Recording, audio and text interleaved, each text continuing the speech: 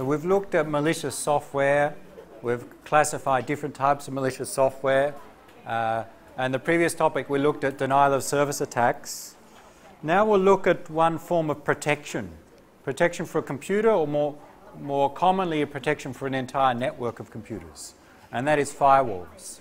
So we'll look at what firewalls can do for us in providing IT security, and classify some different types of firewalls, and give some simple examples of how we could set up a firewall to achieve some aim.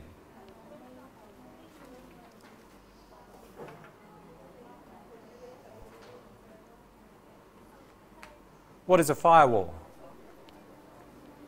Everyone may have heard, I think, of a firewall. Has anyone used a firewall? Yes. What? Where did you use it? Sorry? What software did you use, or what system did you use for a firewall?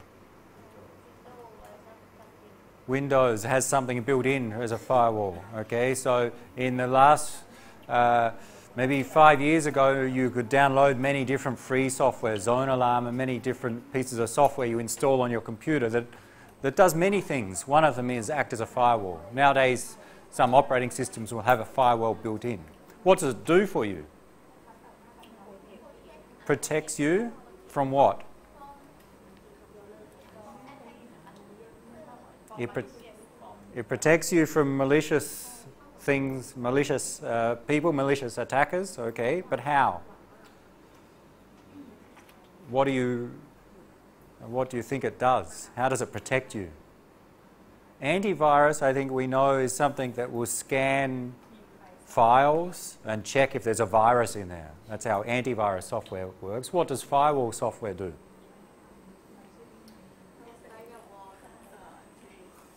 Acts like a wall to stop fire. Yeah? Check the kind of packet you receive, like you need an IP.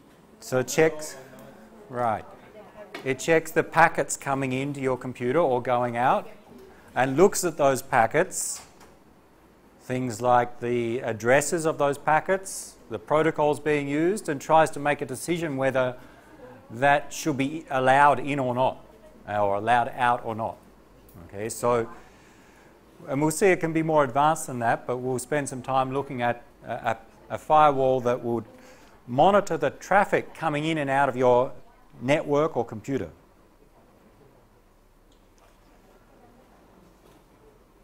So a firewall is a piece of software or a device that will control the flow of packets between different points with the intention of trying to stop the packets that can cause harm.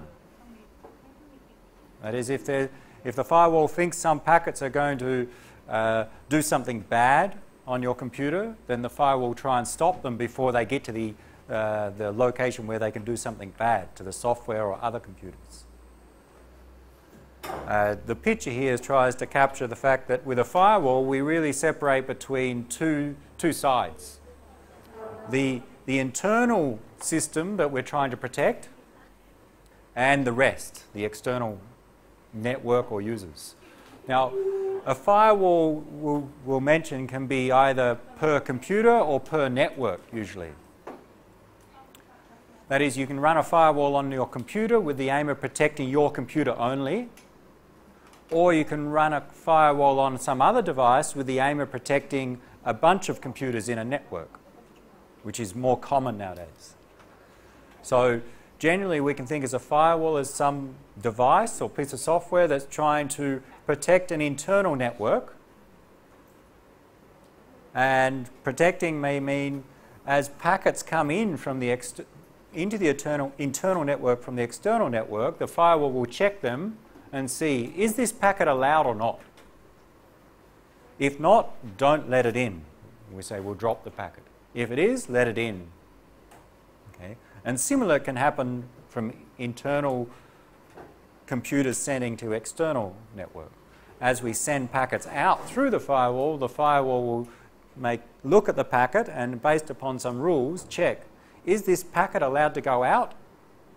And if so, let it go through the firewall. If not, drop it.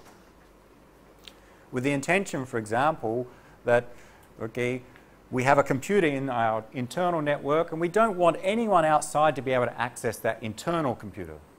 Maybe it's just for internal use only. So the firewall could be configured such that if someone sends a packet from the external network, which is destined to that special internal computer, the firewall could block that packet. Don't let it in. And it may do more advanced things like check the content of the messages coming in. So we'll see some examples of that as we go through. What do we say here? Internet connectivity is essential for organizations. I think we can agree that, okay, for an organization we need internet connectivity. To be secure for our network, we can't just disable the internet. Okay? So we need to allow from an organization's perspective, the internal network, we need to allow our users to access the internet, to do their job, to do what they need to do. But we need to make sure that our network remains secure. So allowing internet connectivity creates a threat because malicious users can try to upload malicious software or obtain confidential information, for example.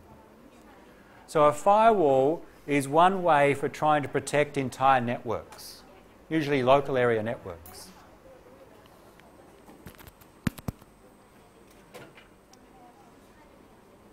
And unlike what you may do at home where you have a firewall on your computer, in many cases a firewall will be applied for an entire network. So I could install a firewall on my laptop and set it up to try and protect my laptop. And then we install a firewall on this desktop PC and set that up to try and protect it. But what would be better for an organization's perspective is to have one firewall that covers the entire network. That is all our computers internally. And that's a more common configuration, especially for large networks. So the idea is that, say, for an organization which has many computers internally, to try and make them more secure, we have a single firewall for the entire network which will try and control the traffic coming in and out of our network.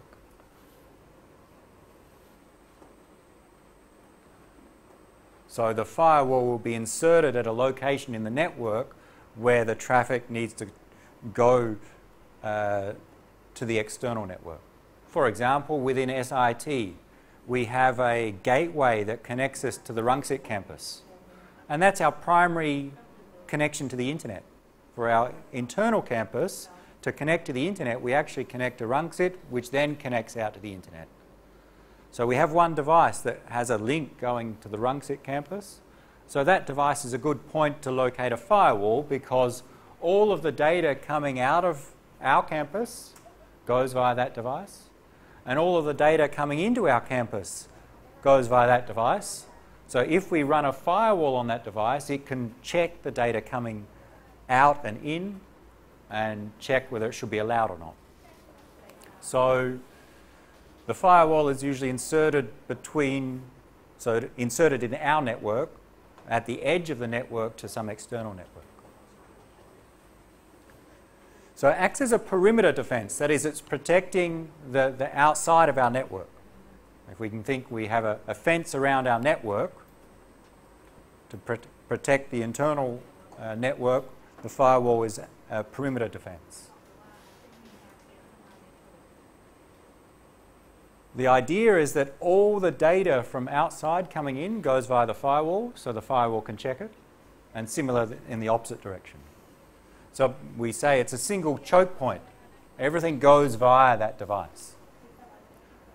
And that means that we can implement security policies there, what can come in and out. And also auditing is something that's common with firewalls, which is really counting. Auditing is counting and checking that what we're doing is correct. We'll give some examples of them in the next few slides. Yes, sometimes if your traffic wants to go outside, it needs to be checked by the firewall. Okay, so normally a firewall, we think we want to protect our internal network from the external users, but sometimes we'd like to also control what the internal users can do. For example, we could set the firewall so that the internal users cannot access Facebook. Okay, so that's also a mechanism that a firewall can be used for. That's blocking or controlling the traffic going out. So it's not just about protecting the internal users from external threats. Well, that's a main security aim.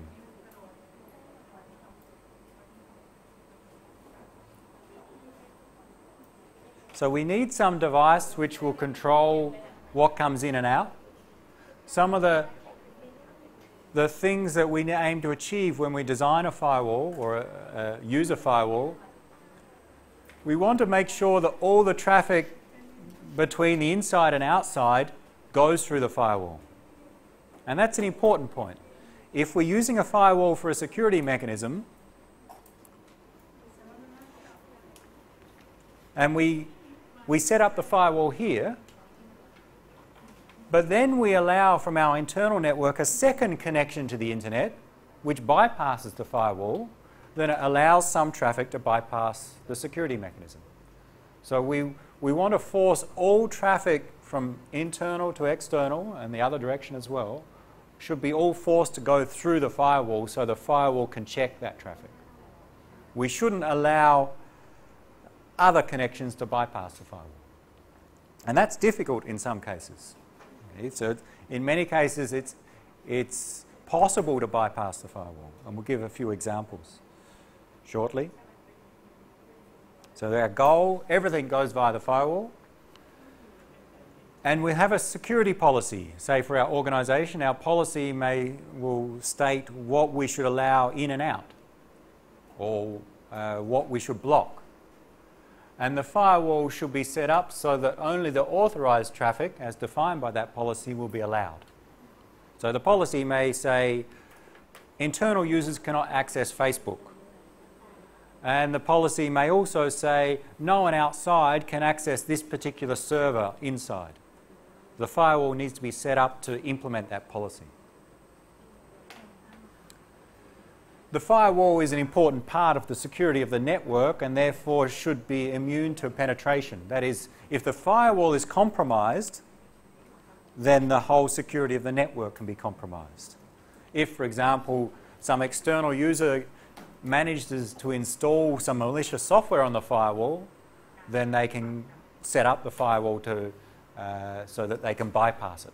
So the firewall must be strong and be difficult to compromise. And we'll talk about, towards the end of this topic, some different setups to make it stronger. So everything should go through the firewall. The firewall will allow traffic which is authorised to pass. What's not authorised should be blocked. And the firewall should be difficult to compromise.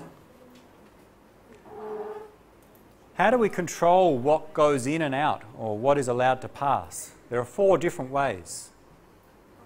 We talk about service control, direction control, user and behaviour control. Service control is really looking at the network packet information.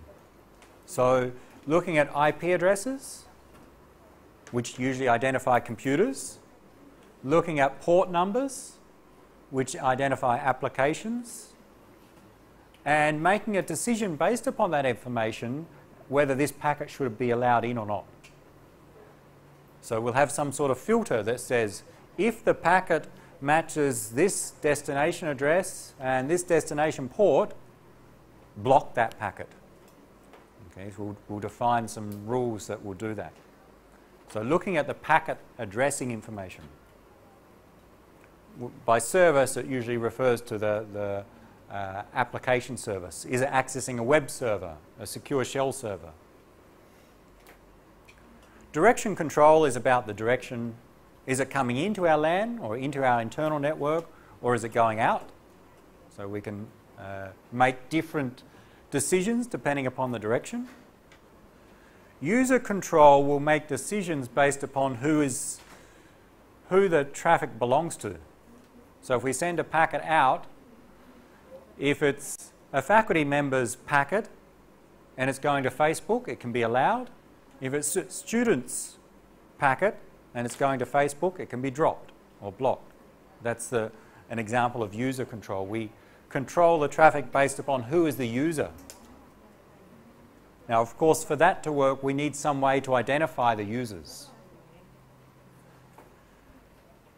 Behavior control is looking at the content of the messages going in and out and making decisions based upon that content. So, for example, a message comes into the firewall from external and it's an email message. The firewall looks at it, recognizes it's an email message, looks at the content of that email and recognizes that email is spam and therefore drops that because it doesn't want spam to come into the network.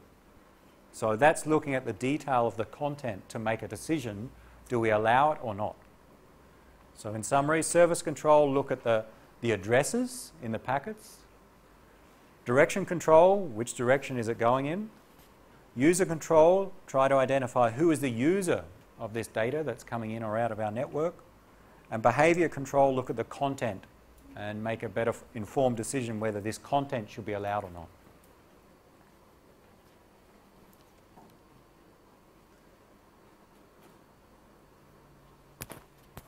We will mainly, well, I'll give a number of examples about service and direction control and a few about the others. Before we get to some examples, the capabilities, what we would like of a firewall. You should define a single choke point. By a choke point, it means this point where everything goes via. So all the data coming out of our network and coming into our network should go via that single point in the network.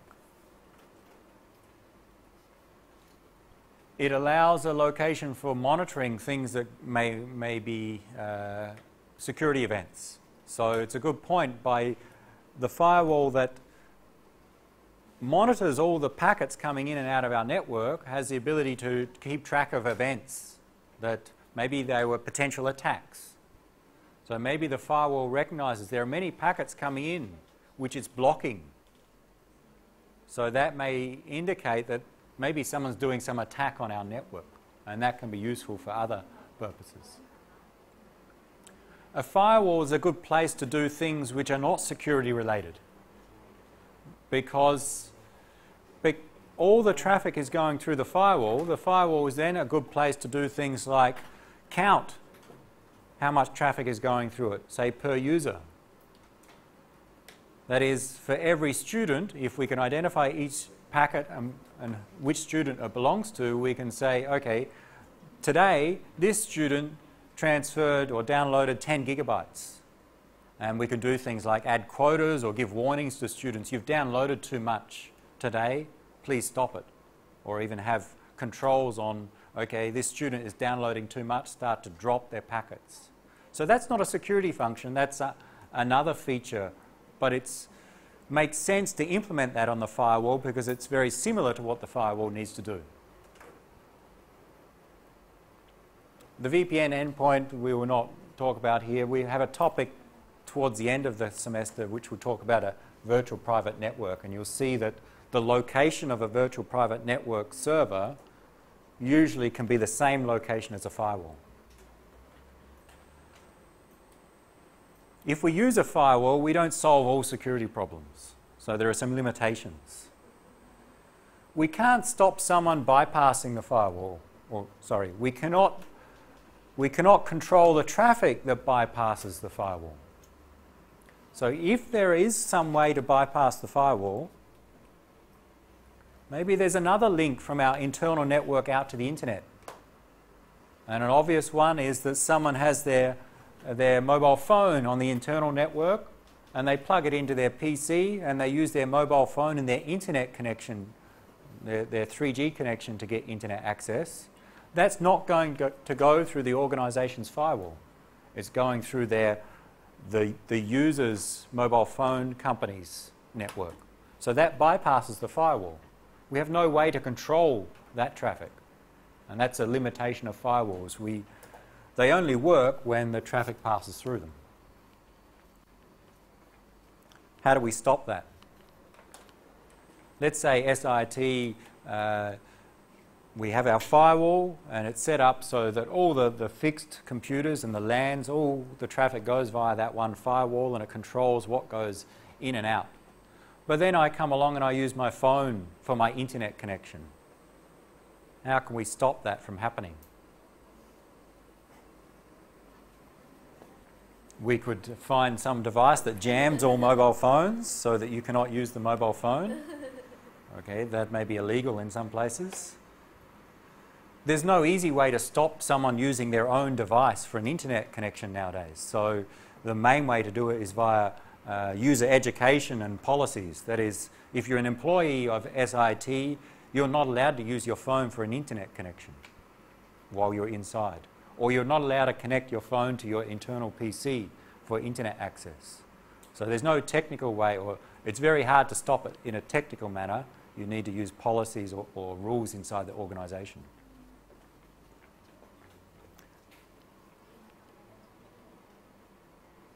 So the limitations, we can't protect our network when people bypass the firewall. We may not be able to protect our network against internal threats. Okay, the firewall is really controlling the traffic going from internal to external or external to internal. But what if there's someone malicious inside and they're doing an attack on some other computer inside? Then that traffic will not go through the firewall and the firewall will have no way to provide any protection.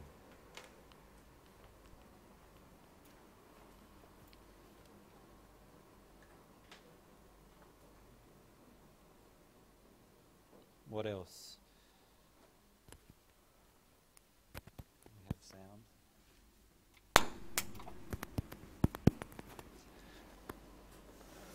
Wireless networks, similar to the first point, wireless networks are a problem. That is, if we have our wireless network, our Wi-Fi access, then again, when I use my laptop, it goes via the wireless LAN and then via the internal network and out through the firewall. So that's okay. But some wireless networks, when they're set up, are not set up very securely. And what that can do is allow someone who's really an external user access to the internal network and bypassing the firewall. So wireless LAN and other wireless technologies, if they're not set up securely, mean that someone can bypass the firewall. And other things, not just network connectivity, but for example, someone can bring in a USB drive, plug it into their work computer, and if that USB drive has a virus on it, now that virus is on the work computer. There's no way for the firewall to stop that. Okay, so it's, again, this is a policy or a rule-based, or you need policies to try and get people not to do that if you want highly secure networks. Some organisations will make it such that you cannot plug in the USB drive. So how do you do that? You get some glue or some material and you stick it in the USB drive so that they cannot insert their USB stick. And some organisations will do that. So you physically cannot insert the USB drive into a work computer. But of course, as you know, that can be very inconvenient. So that would only be needed in very secure installations. So there are limitations of firewalls.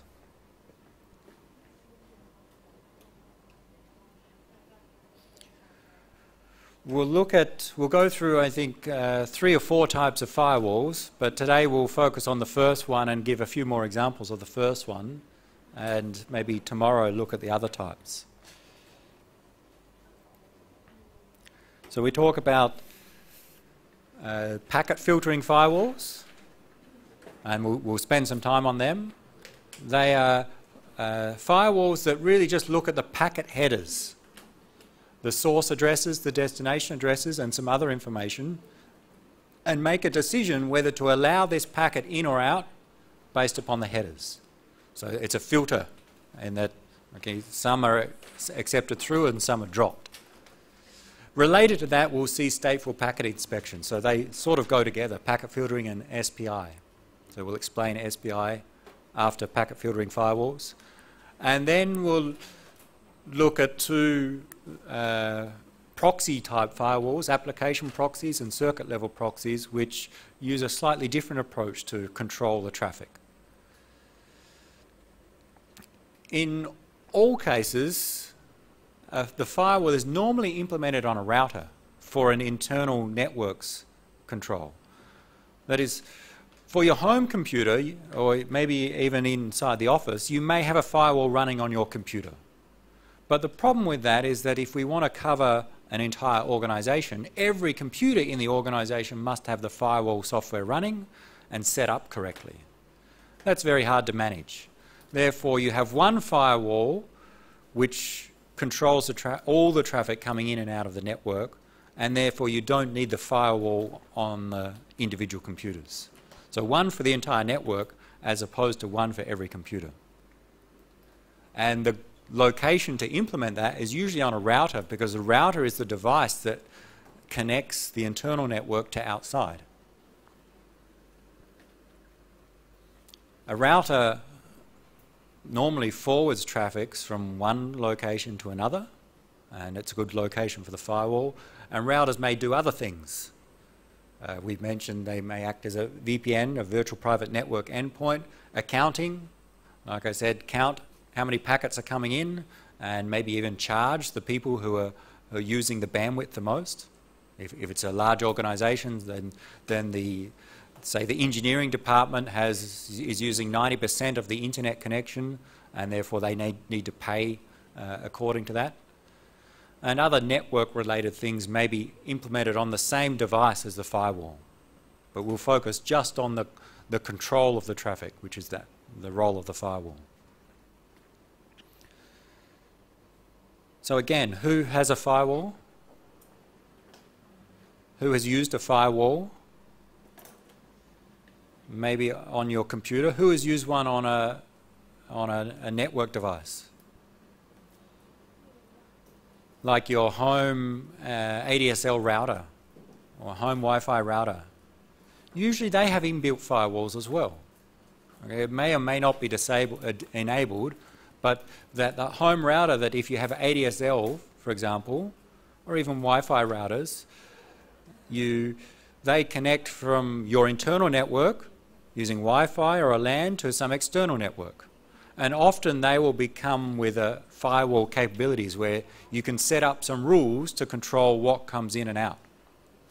So you probably have used a firewall even in your home, even if you haven't noticed or realized that.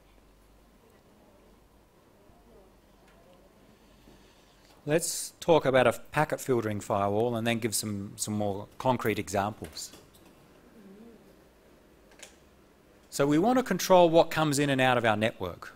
And we're going to do that at the router, and the router will install either some software, some firewall software, or even some dedicated hardware. And we assume we have some security policy. Say for our organization, we have some things that we want to achieve in terms of security. E.g., students cannot access Facebook. No one outside can access Steve's laptop, which is internal. So there'll be some policy that would define and would be implemented by a set of rules. So we talk about rules that will implement some policy. And in a packet filtering firewall, the rules define which packets can pass through the firewall. So really there's two choices for a packet that comes into the firewall. Allow that packet through, or block or drop that packet. Block or drop means the same thing.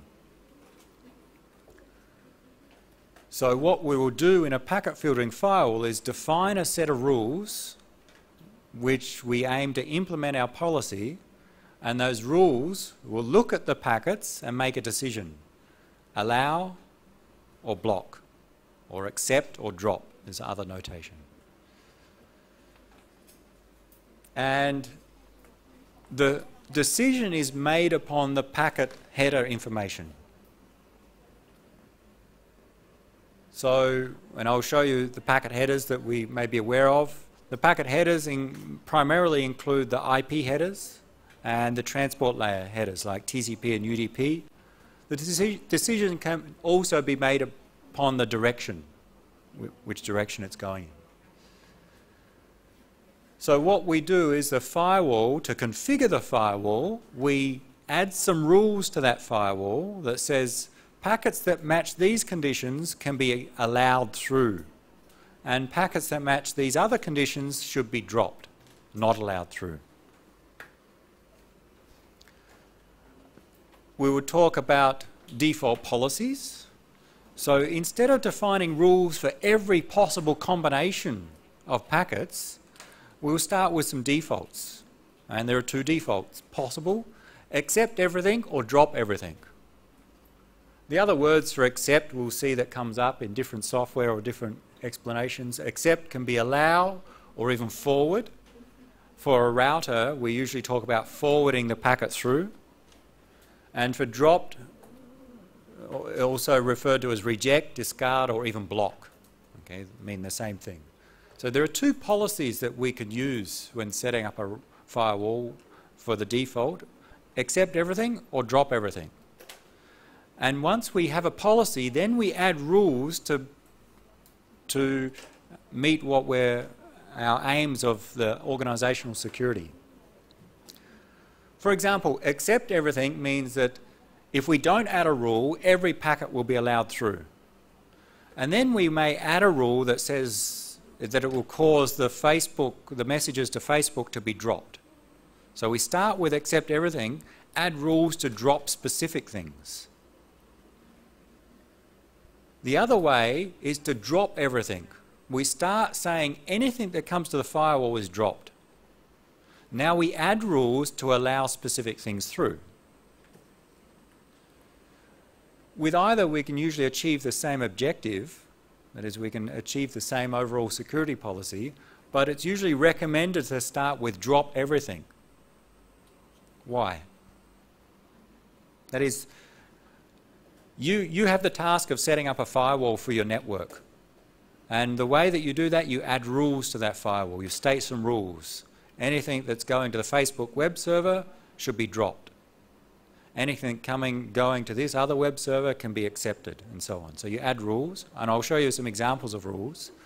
But for those things that you don't define, you need a default policy. And the two options are either accept everything else or drop everything else. Drop everything else is recommended. Why?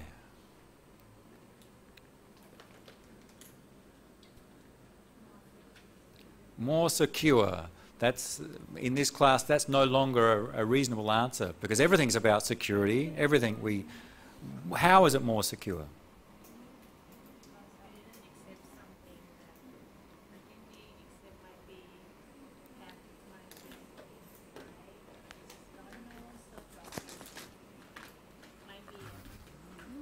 Right, I think you're on the right track. In theory, we could do either.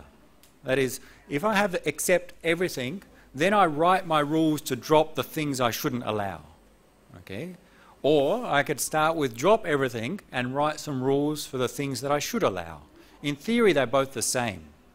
But in practice, if I make a mistake, in the first case, if the default policy is accept and I make a mistake, it means I may allow something in that shouldn't.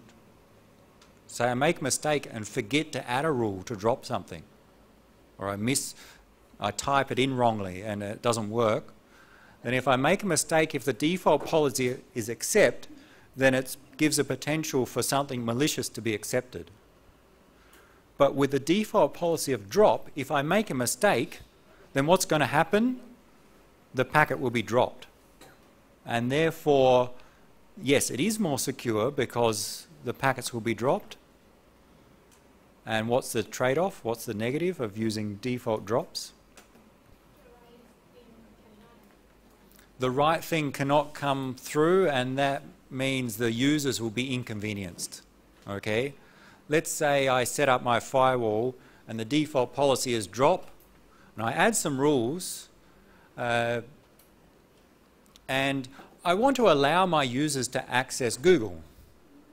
Okay, all internal users should be able to access Google website. I want to allow them, but I forget to add the rule to allow them. Okay, I'm busy, so I forget to add the rule. What's going to happen is that when someone tries to access the Google website, the firewall will drop their packets. It'll block them from accessing Google. So that's not a security threat, but it's an inconvenience for the users. So the users are going to call me up and tell me, please fix the firewall. Okay, so the recommended approach is drop everything, add specific rules to allow the things that you want. But we'll see examples of both.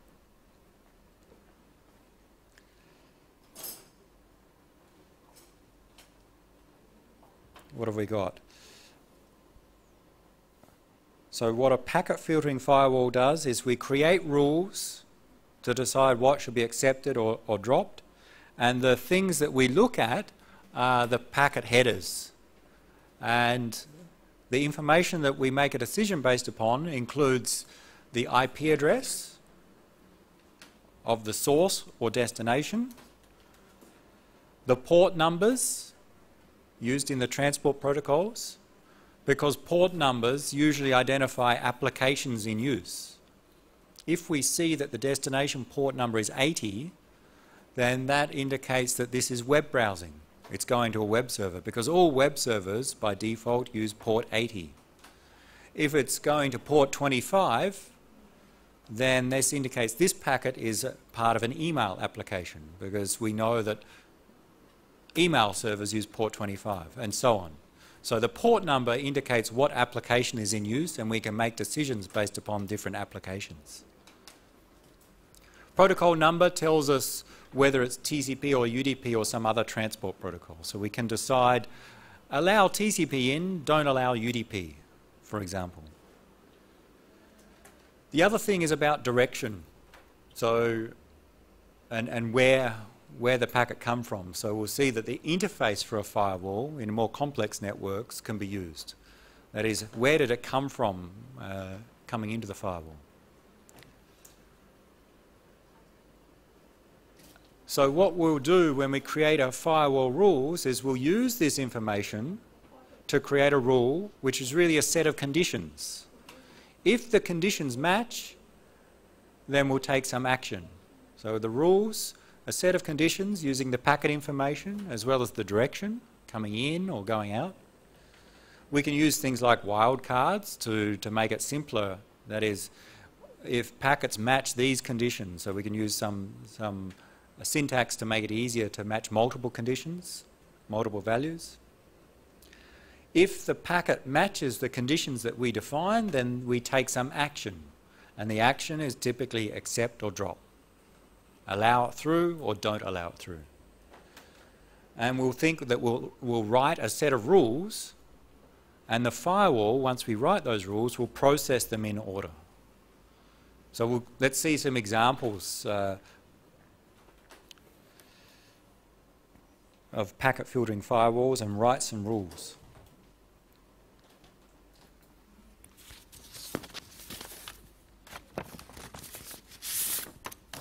And for the examples I'm going to show, grab one of these and pass it along. You only need one. I forgot to include this in the latest set of the handouts. It's just the pictures of the networks that I'll use in the example, so you can keep note of that. Okay, there should be plenty of copies. Just need one. It's just so that you can draw on that rather than in your handouts.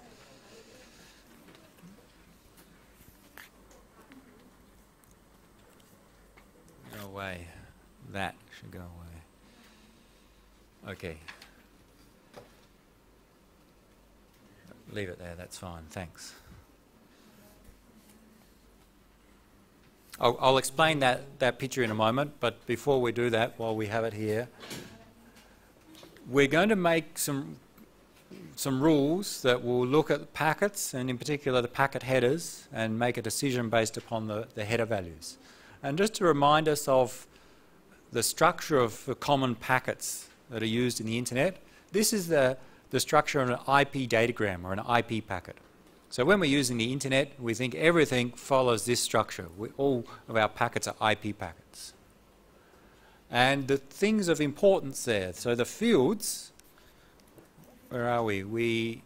What's important in this packet header with respect to the firewall?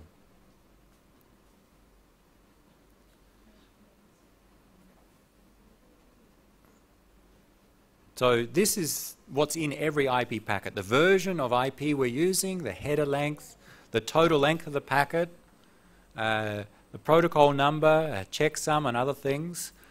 With respect to the firewall, the three fields really of interest are the source address, the destination address and the protocol number. They are the main things that we'll use in a packet filtering firewall.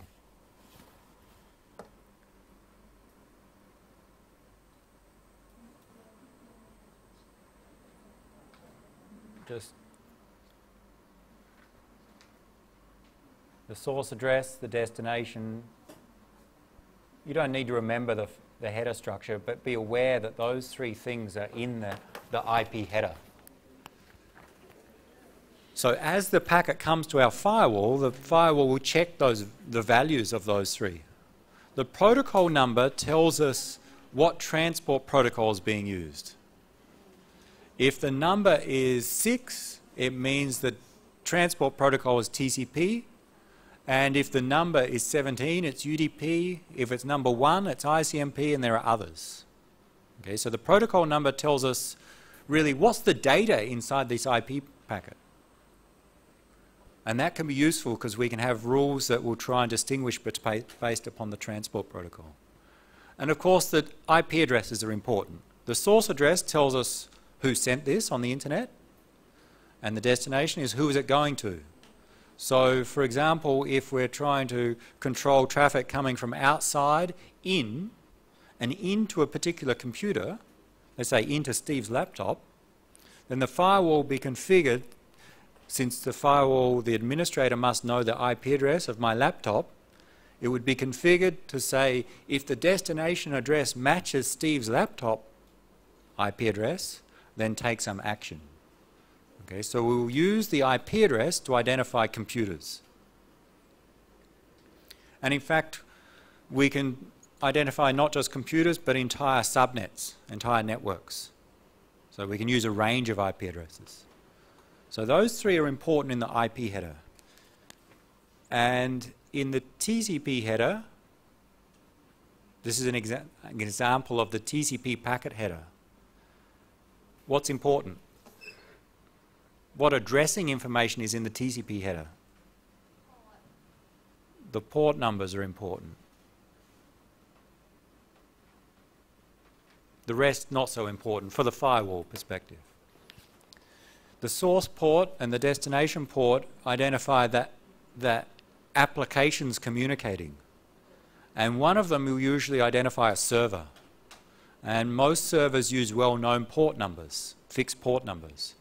So if I see, say, the destination port is port 80, then the firewall knows, or can make a reasonable assumption, that this packet is going to a web server. If we see that the source port is port 22, what can we assume? If a source port is 22, it means this packet is coming from a secure shell server. Okay, so if we know the mappings of port numbers to different servers, and the firewall will know that, we can create rules that differs amongst the different applications. So there are really 5 values there that we use: protocol number, source IP address, source IP, and source IP, destination IP, source port, destination port, plus protocol number, 5 values. There are a couple of other things we may use, like the direction of the packet, but they're the 5 ones with respect to the protocol headers. Note that if we're using UDP, the UDP header also contains a source and destination port. Now let's look at our example network and consider some different cases. create some rules.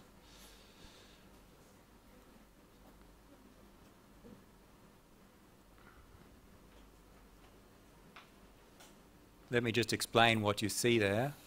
It's just a simple network, a simple internet that we can use for creating some example rules.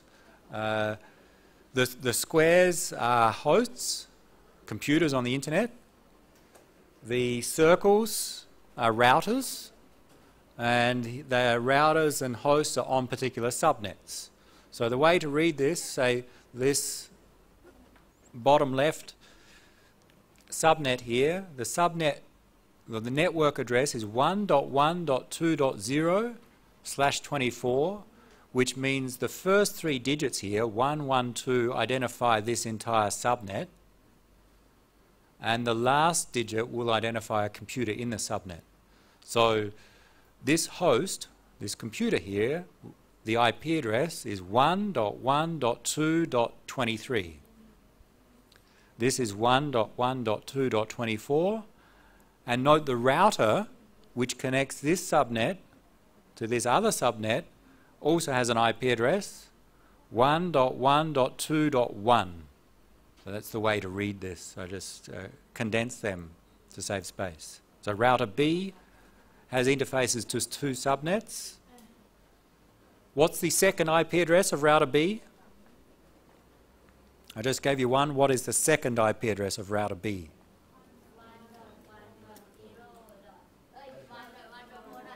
Right. This subnet is /16, meaning of the four decimal portions, the first two are the network portion, 1.1, and then the second two are for the specific device. So router B is 1.1.4.2 here, and on this interface, it has two interfaces. A router connects to two different subnets. 1.1.2.1 here. Okay? So, and you can follow through for the rest. So we'll use this to create some simple rules for a packet filtering firewall. Let's start simple. Let's say our firewall, and just a special case, the firewall is running on computer 12. So we'll start with a case where the firewall runs per computer, not on the router. So our firewall is here. You'll denote this is our firewall, computer 12.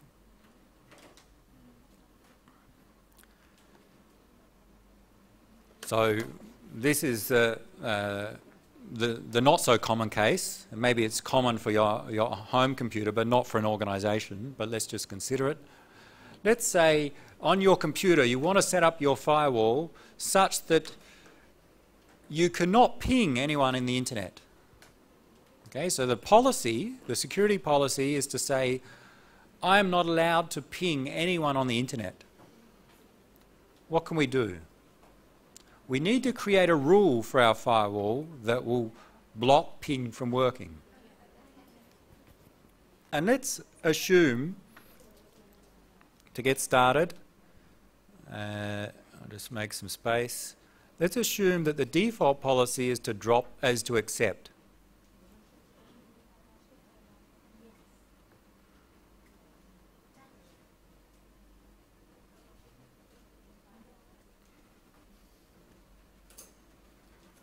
We'll go through maybe 3 examples for this network, so you have some space for each example. We're going to start with the default policy as accept. That is, my firewall will accept everything. So I need to add rules that will implement my security policy. And my aim in this first example, stop ping from working. Computer 12 cannot ping anyone. How do I do that? What rules would I add? Drop is the action to take, correct? What are the conditions that need to be met such that it will block ping?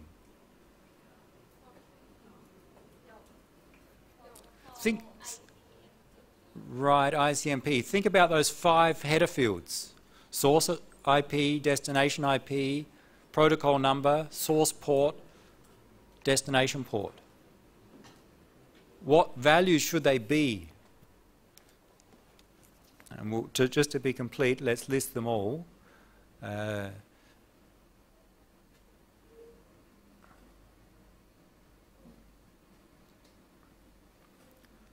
Source IP, destination IP, protocol number, protocol, source port, and destination port, if we fit it in. So think of those 5 header fields, and we will create a rule that will check those 5 values, and if the packet matches those 5 values, we'll take some action. And we've already know that the action that we'll take is to drop. But let's focus on those 5 rules. So if we want to drop ping, we need to know that ping uses what protocol? Ping uses what protocol? ICMP, okay? And ICMP is actually considered a transport protocol from this perspective. So inside an IP packet, ICMP is carried directly in that IP packet, and it has a protocol number of 1. So the protocol number for ICMP is 1. So we'd set the packet must have protocol number 1.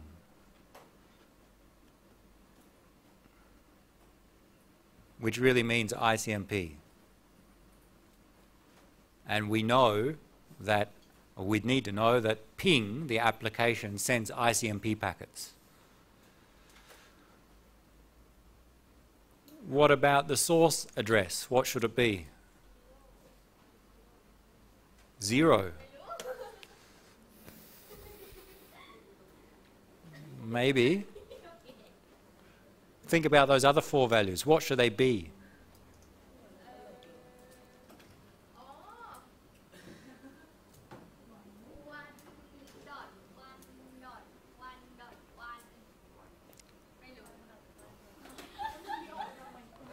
There are different ways to do it. Or let's not do the source address. Let's look at the port numbers then. What should the port numbers be? Hint, ICMP doesn't use port numbers. Okay, with ICMP, it's just ICMP. Port numbers are not used by ICMP. It's a special protocol that we don't ping a web server, we don't ping a secure shell server, we ping an actual computer. Port numbers are not relevant here. So when we don't care what the port number is, what will we use? I don't care whether it's port number 10, 50, I don't care. I'm not going to, from the firewall's perspective, I'm not going to look at that value. I don't care the value.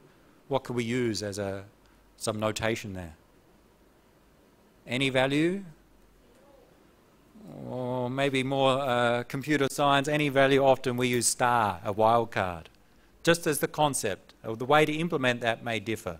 But I will write it as star, meaning the source port matches any value. I don't care. We'll give a specific notation later.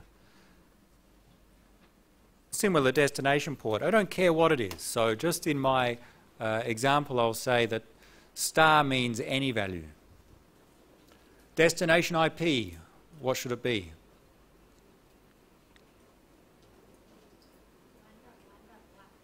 Destination IP. I want to stop my computer pinging anyone. I want to stop my computer to ping anyone. What should the destination IP be? Star again, okay? I don't care whether the destination is 33336 or anything on the internet, so we can set it to star in that case. And the source IP?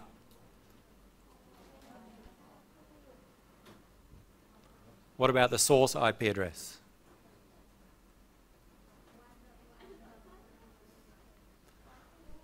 (1.1.1.12), we could set it to be us.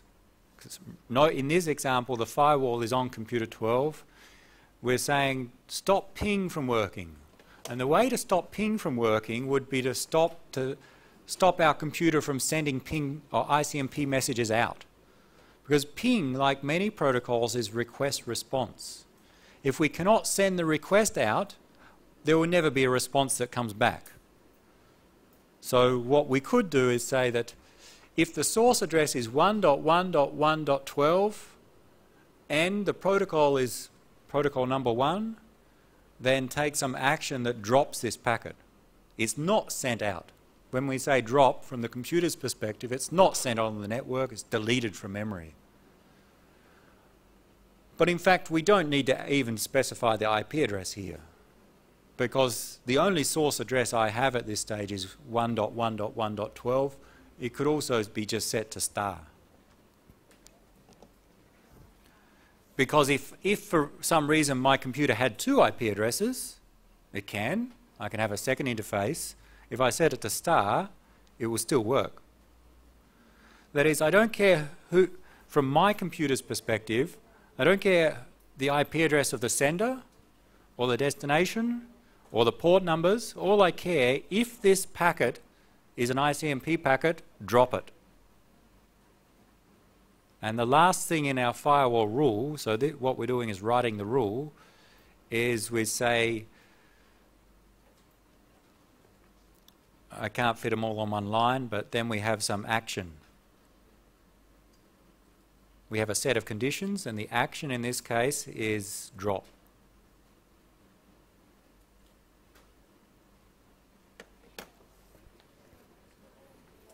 So think of this as one rule for our firewall. We specify that rule using those 5 conditions and one action.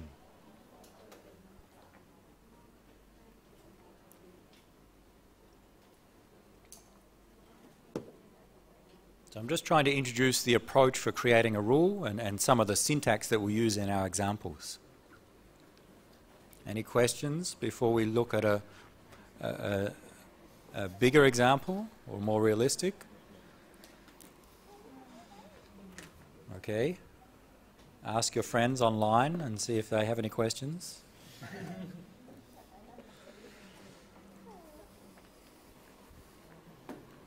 Let's see another example.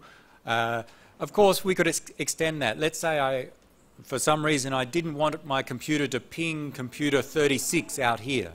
What do? I want to allow my computer to ping everyone except 36.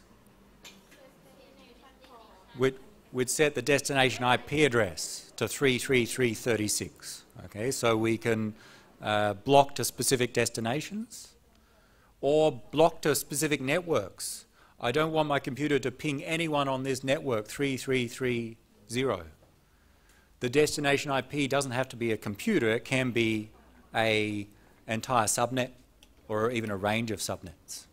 Okay, so it could be, if the destination is 3330 or 333 anything, block it. So we can have more advanced rules.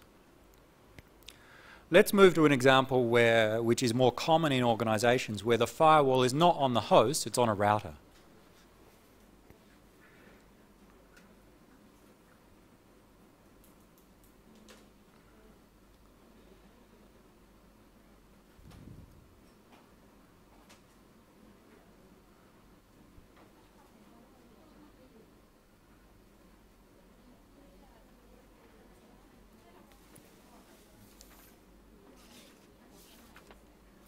Let's say our firewall is on router RA in this case.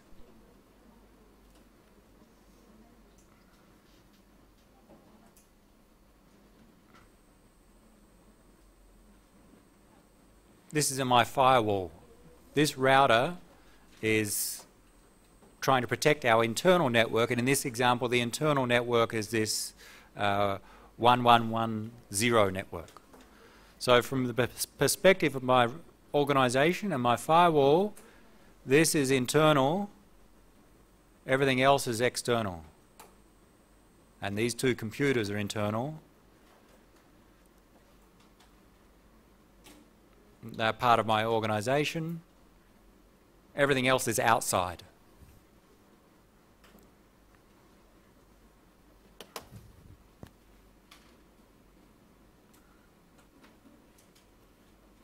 And let's continue with some simple examples. Try and write a rule that will block access to the secure shell server on computer 11. Okay, let's say on computer 11 inside I have a secure shell server. And as a reminder, secure shell uses port 22. Write a rule that that stops everyone outside from accessing my secure shell server on computer 11. And to keep it simple, we'll also use a default policy of accept. It's not the recommended approach, but it makes this one a simple example. One rule to block access to the secure shell server on 11.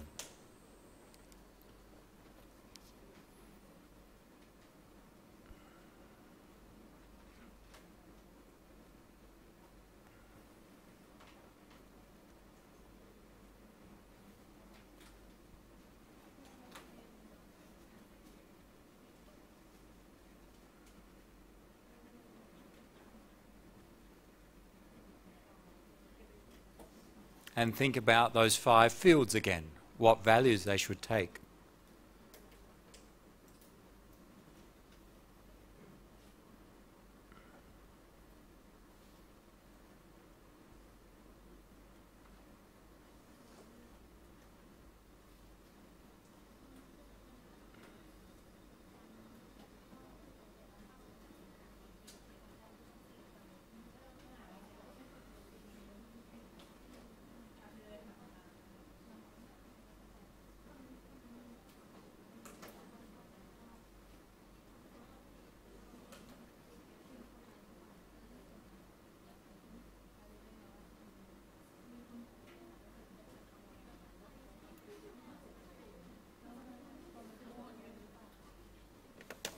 So think of the conditions that need to be met for my firewall to take some action.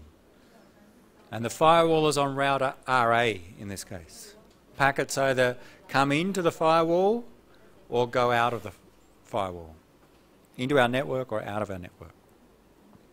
Block outside people from accessing the secure shell server on computer 11. Maybe it's a secure shell server running there only for internal users to use. Someone from outside is not allowed to use it.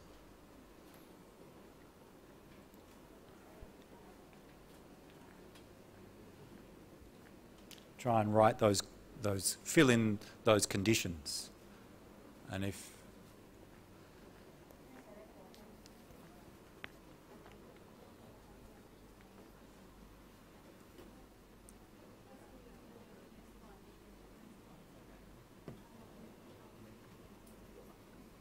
everyone have an answer? She does. Okay. Try and fill in the values. Make an attempt. This is your job as the firewall administrator to add the conditions. Source star. Why? We want to block everyone outside, so don't care who the source is. Now, note that the firewall doesn't control internal to internal communications. If computer 12 tries to connect to computer 11, that traffic in most cases will not go through the firewall. The firewall only controls traffic usually going out of the network and coming in. But internal to internal communications usually bypasses the firewall. So we don't have to worry about allowing computer 12 to access computer 11. So yes, the source, if it's anyone.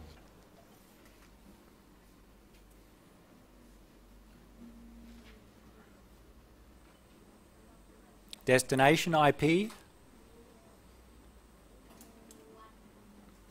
We want to block access to that computer 11, so we should be specific there.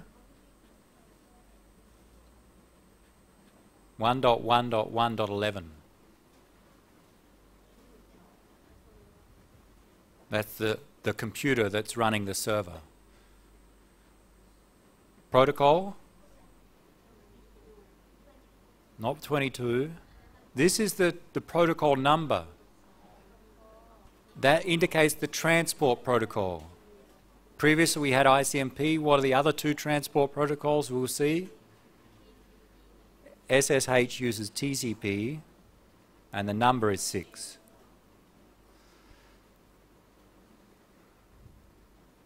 So the packet actually contains a number, but the meaning of the number 6 is it's a TCP packet. Source port.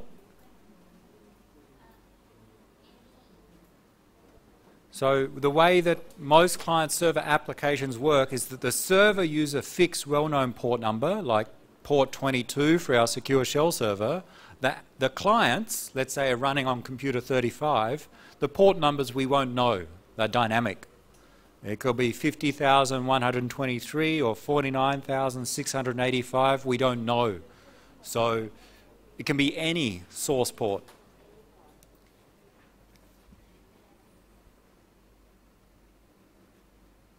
Destination port. That's the important one, because 22 is the port number used by secure shell servers. And the action to take if those conditions are met, default is to accept everything, so the action here should be drop. So now's another rule that we would add to the firewall, so that with the intention of others outside cannot access our internal secure shell server on computer 11.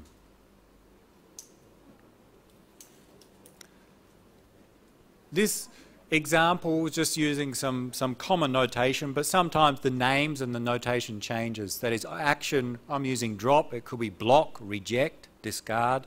Different software or different implementations of firewalls may use different terminology.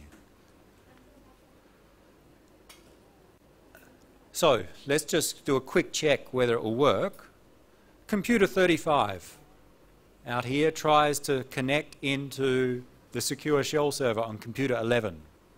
So what it does is it creates a packet and it's going to send via router D and eventually get to router A. The packet, the source address, will be that of 35. The destination will be that of computer 11. So the first two conditions will match. That is, the source is anything, 35 is anything. The destination will be computer 11. Our rule matches that. The protocol used is TCP when we use secure shell. The source port, it'll choose, let's say randomly, 50,526. And the destination port, if it's contacting a secure shell server, should be 22. So those values will match those conditions. Let's just write them just to be clear.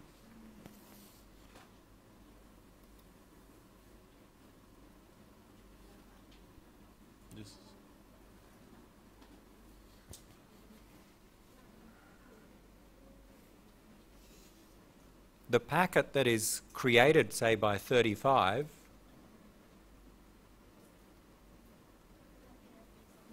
that packet, if we looked at the header of that packet, the source IP will be 33335. And if we're sending to computer 11, the destination IP 1.1.1.11. The protocol number, we're using TCP, so it'll be 6. The source port in the TCP header would be chosen by the operating system of computer 35. I'll just choose some random number. And the destination port, because we're contacting a secure shell server, should be 22. Those 5 values are in the IP header and TCP header, which is created by computer 35 and sent through the internet to router D, to our router here, and then up to router A. So the packet arrives at router A, and router A checks the packet header fields against its rule for the firewall. And you check source IP matches. It's any value. Destination IP matches. Protocol matches. Source port matches. That is, the rule says any value, right? This is a value, any value. And the destination port matches. So we say that this rule, or the packet, matches the rule. Therefore, the action is taken for that packet. That packet is dropped. So the firewall would drop that packet. The result, computer 35 sent the packet, it got to router A, the router dropped it, the firewall specifically dropped it, and of course therefore it's not going to get to computer 11. And we've achieved our goal, no one can connect to computer 11. Of course, remember that all of our applications are usually client-server applications. There's one client that initiates the communications. So in this case, computer 35 initiated the communications by sending a packet to computer 11. The packet doesn't get there. It gets dropped. What happens next? There's not going to be a response because 11 didn't get it. It will not reply. What will computer 35 do? Maybe eventually it will time out. It's expecting a response. Normally when we send a packet to someone, we'd expect the response to come back, but it's not going to get a response, so maybe it would time out and try again. But again, it's never going to get a response because the firewall will drop and eventually it will realize and give up. Okay, so there's no way for computer 35 to contact computer 11. We only need to create a rule that in this case drops the first packet in the connection. That is, we don't have to create a rule to stop 11 sending responses back to 35. Because we know in most protocols there's a request and a response. There's two-way direct communications. But in our firewall, we normally only need to create a rule that drops that very first packet in a connection. Because if the first packet doesn't get through, then there will be no second packet. It gets a little bit more complicated if we want to accept packets.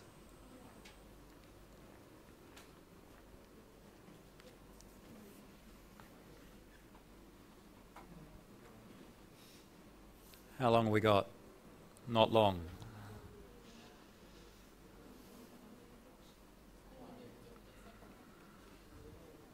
Any questions on firewall rules so far?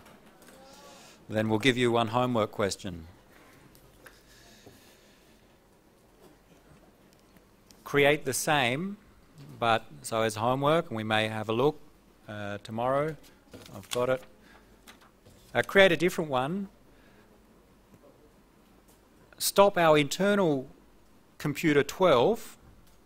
Stop computer 12 from accessing the web servers on network 3330. Again, I don't want the person using computer 12 to access any website on the subnet 3330.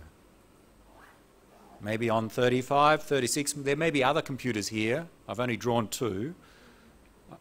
I don't want computer 12 from accessing the websites on the network 3330. Create that rule, write it up, and we'll have a look at the answer tomorrow.